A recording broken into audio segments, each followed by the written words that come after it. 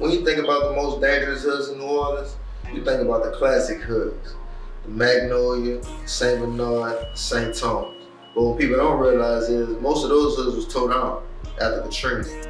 People would think tearing those hoods down will end a lot of crime or decriminalize a lot of sections, but what they don't realize is it just pushed people out those projects and out those hoods and other areas of the city and made other areas of the city pop.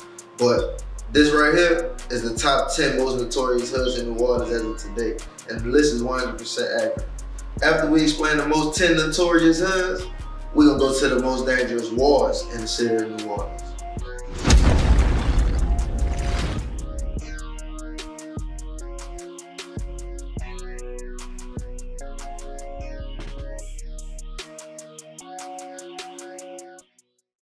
Now before I get into the list, I want to let y'all know that we have restocked our New Orleans playing cards featuring original photography of our wards, bridges, and landmarks. We are currently offering a 20% off discount if you use the promo code NOLA Hoods. Also, if you want to learn more about our hoods, we have a few documentaries on our YouTube, the most popular being Into the Magnolia, the story of CJ Pete housing development. Thanks for watching, and don't forget to like, share, and subscribe. Let's get started. Now the 10th entry on our list is a neighborhood that many locals don't know about. This is because the Venetian Isles are located west of Chef Mentor Highway. The Venetian Isles are mostly uninhabited due to its location. Legally a part of the city, Venetian Isles is separated from the bulk of the developed portion of the city by miles of undeveloped land. In the past, it had the appearance of a small fishing town. In the late 20th century, it saw development as a suburban-style bedroom community. The Venetian Isles are home to around 980 New Orleanians. Crime in the Venetian Isles is 314% higher than the national average and 60% higher than the New Orleans average. Coming in at number 9, we have the Desire. Now the Desire is one of the more popular hoods on the list. The Desire is also one of the few hoods to make this list in the 90s and today. This is an area that has a long history that we briefly covered in another video.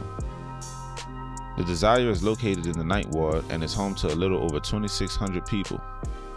Violent crime in the Desire is 383% over the national average, and it also has a crime rate that's 60% higher than New Orleans. Coming in at number 8 on the list, we have the Lower Ninth Ward. The Lower Ninth Ward is a neighborhood in New Orleans. It is part of the Ninth Ward. The Lower Ninth Ward is often thought of as the entire area within New Orleans downriver of the Industrial Canal. However, the City Planning Commission divides this area into the Lower Ninth Ward and Holy Cross neighborhoods. The Lower Ninth Ward is home to 3,600 people and is 265% over the national crime average. There is also 60% more crime in the Lower Nine than there is in the entire city.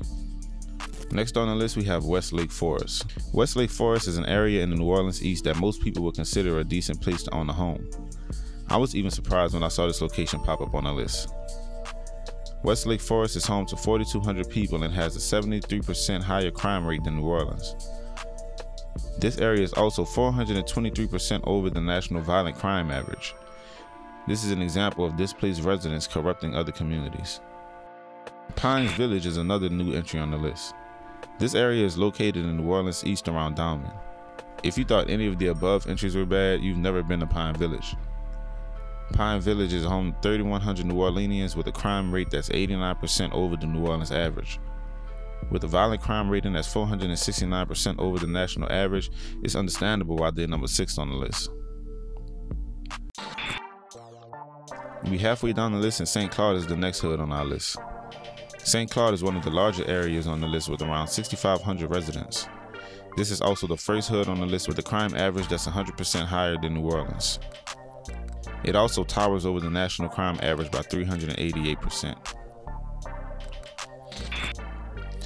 The next hood on the list is historically notorious for being a dangerous area in New Orleans. In 1994, the Florida Projects and the Desire Projects were named the most dangerous housing developments in the country. Although the Desire calmed down a bit, the Florida area is currently 105% over the city's crime average. The Florida area is also 296% over the national average with a little over 1,400 residents. Number 3 on the list is a little confusing to me. I honestly don't get why they would put the entire 7th Ward into one category, but let's get on with it. We have an entire documentary on the 7th Ward dropping at the end of the month, and I'll link it here when it's out. This area is the second largest area in New Orleans with a rich and dark history. There are over 10,000 residents in the 7th ward with a crime rate that's 112% over the New Orleans average. Violent crime is 539% over the national average, which is somewhat understandable considering the large population. On number 2 on our list, we have St. Roch. St. Roch is located in the 8th ward and is also filled with a lot of polarizing history.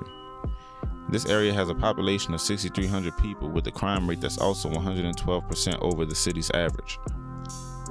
The total crime rate is 365% higher than the national average, making it number 2 on our list.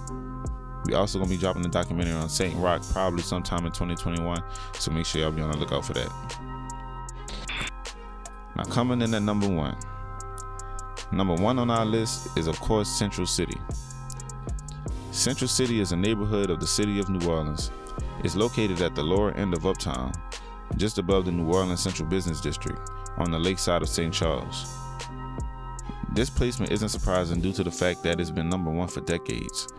This is the most populated area with over 13,000 residents. The crime rate is 121% over the local average and 420% over the national average. Violent crime is 566% over the national average, making this placement very logical. To be 600% over the national crime average is crazy, and it's perfectly understandable why this is our number 1 spot. So we're almost at the end of this video. I just basically wanted to give a little commentary spiel on where is the most dangerous wards in the city and why is that. So if you paid attention to the list, you basically saw that the recurring places were located in the 9th ward in the east. People who know their research know that the east is technically still the 9th ward. So the most dangerous ward in New Orleans in 2020 is the 9th ward, because we have about 7 placements from hoods specifically in the 9th ward. And my theory behind that is that after everyone was displaced with Katrina and Uptown, they moved to the east. You know, they moved to the 9. The 9 was already pretty bad, but it was also untouched. It wasn't really taken over by the city. So a lot of those hoods remained what they were, minus the projects getting torn down. So when you just look at everybody that was in the Uptown hoods and the projects before Hurricane Katrina hit, a lot of those people got displaced on the east and the West Bank. If the West Bank was technically New Orleans, I'm sure we would have seen a lot more West Bank hoods on there. But since it's not, a lot of these places are going to places in the east and downtown where the crime rate is ridiculous. So make sure y'all tap in with this research and y'all see how these hoods changing. Don't be running around here thinking that the Magnolia and the Calio is the most dangerous places to be in right now, because you could be sadly mistaken and you're gonna end up somewhere where you don't want to be. If you go to our website, you can check out the full list revealing 11 through 20. The website is in the description. If y'all want more information on the rankings that they got, the grades that they got, and a little bit more information about these neighborhoods, you can just click the link in the description and take you to our website with more information. I hope you enjoyed the video, and let me know if I should do more New Orleans themed countdowns.